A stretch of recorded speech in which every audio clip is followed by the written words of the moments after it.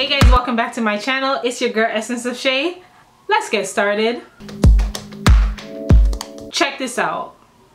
Before you start your locks, or if you know anyone that is wanting to have locks, tell them to watch this video. If you are a people pleaser through and through, like how you guys know me, and you guys know that I told you that I was a people pleaser.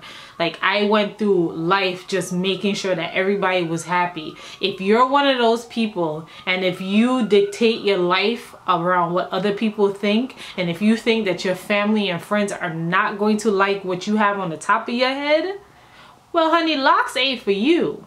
If you allowed somebody else to say that you deserve them things on your head, that you will look good with locks on your head, then that means somebody else made that decision for you. You're not ready for locks. You should be making that decision for yourself. But back up, Shay. What you mean? Didn't somebody tell you that you would look good in your locks? Yes, they did. And aren't you happy with your locks right now? Yes, I am. So what are you talking about?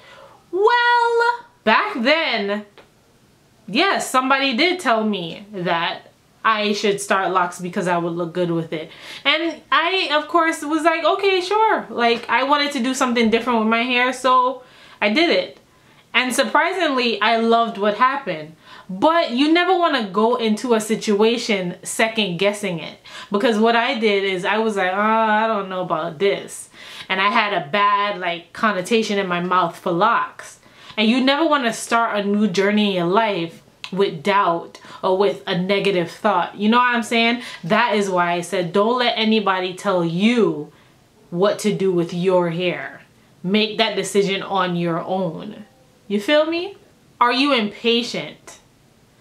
Locks take a while to form and take a while to grow. Some people, their locks grow like this, and some people it takes a while. It also, like I said, takes a while to form up into an actual lock. And if you don't have the patience for that, and if you like different like hair colors and shortness and 1 minute and long the next minute, then locks ain't for you, baby girl or baby boy, because locks is a commitment. It's a lifelong, well, it ain't a lifelong journey. Let's not get Oprah with you. It's not a lifelong journey, but it is a journey. If you stay with it, and this is something that you really want, you'll be happy with the outcome. And you want stuff to happen right now, or you just don't like committing to things, then locks are just not for you. Go get braids. Go get the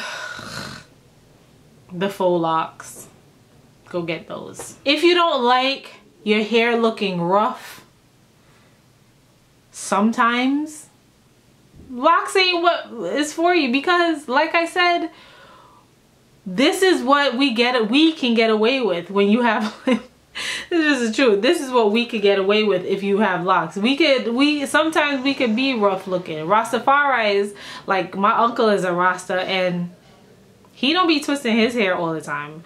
So if I listed any of those things and you think that that is you, or you think that that's a friend of yours or a family member of yours who wants to start locks, or are in the beginning stages of their locks and they haven't quite formed out yet, don't do it.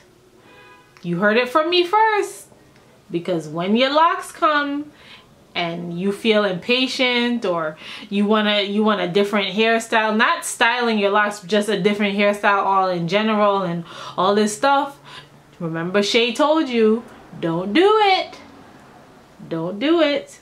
I hope you guys enjoyed this video. Please don't forget to give it a thumbs up. Let's get this to 50 likes. If you like videos from me and you want to see more content from yours truly, don't forget to click that subscribe button and that notification button so that you know any new videos that come out.